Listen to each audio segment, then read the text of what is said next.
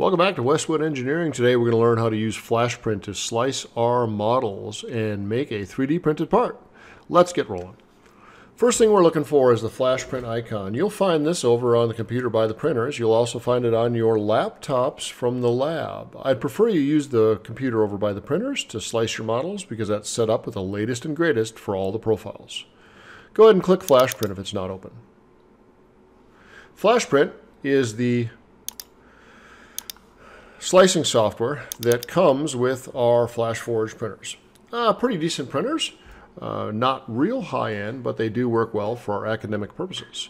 So this is the screen that you'll be faced with when you initially open this up. Very first thing you want to do is choose the correct printer. We've got two different types of printers over here. So under machine types, where my cursor is flashing, you're going to see a FlashForge Creator Max and a FlashForge Creator 2, or Creator Pro rather.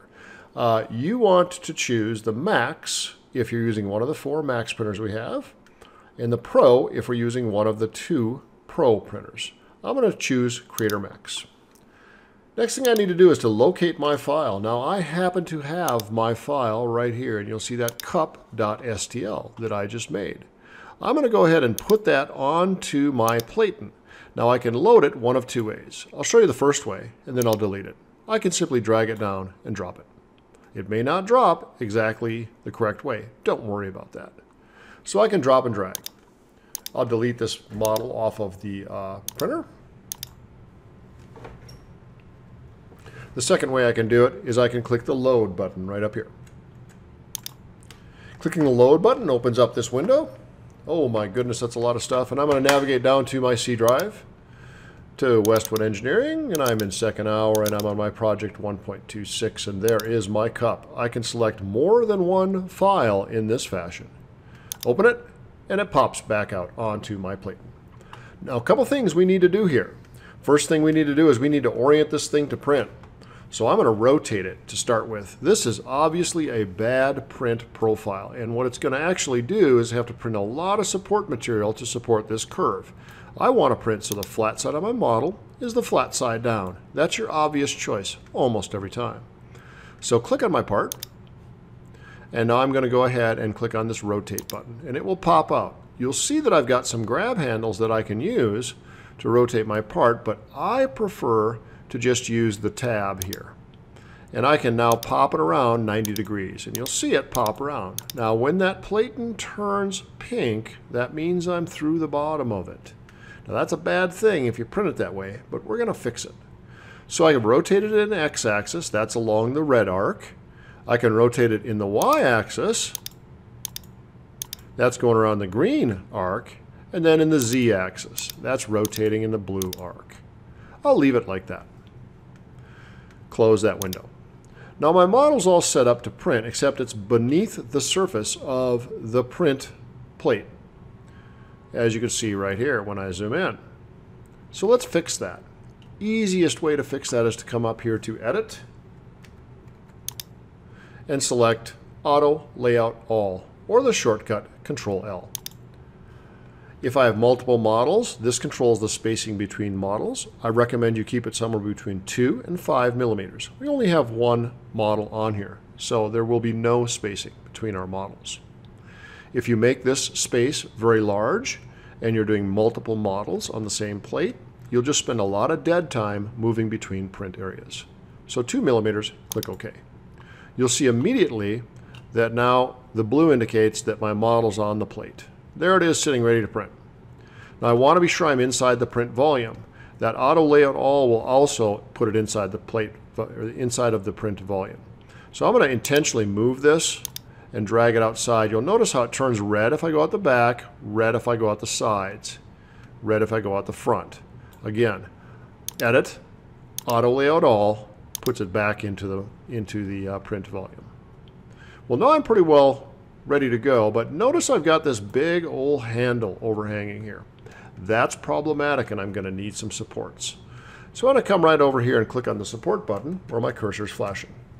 Supports just give some sacrificial material for the 3D printer to print your part onto, as it has a large overhang.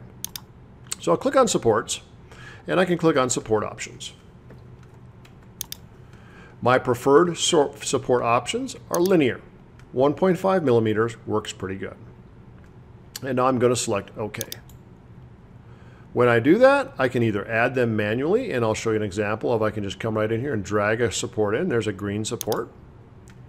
So I just clicked and put one in, put two in. Well, that's pretty darn monotonous. I'm just going to go auto supports. So I'm going to delete the current supports and go auto supports. There you go.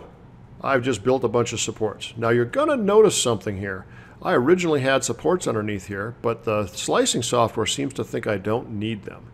And the reason is because the slope of the handle is shallow, so it should print into air. Now I'm going to back that up with a little bit of insurance here, and I'm going to put some very small supports along here, just to be sure my model doesn't fail. And I'll put one more down here. Now I can rotate my model around, and what I'm doing to rotate my model around is I'm holding down my right mouse button. Had to think about that for a second. And I can add more supports over on this side.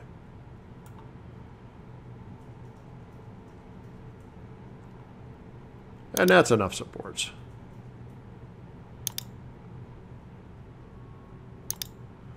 All right, that's not going to fail there.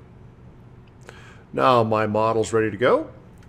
I can go back, and now I'm just going to select print. Now when you select print, I'm going to tell you for these first few models, what I want you to do is to go ahead and use the Creator Max PLA default profile. Don't mess with any of this. It will work for you for these models. Select OK. You're going to need to save this onto an SD card to put into the printer. Put the SD card into the SD slot. For this case, I'm going to print it back onto my drive. Just click Save. You'll see it go through in the print progress bar down here. We'll progress through. And then I'm going to get basically a preview of what my print looks like. So I'm going to rotate this around. There's a preview of my print and the actual plastic that should be extruded out. I can click down through the layers over here on the left-hand side and look at my model.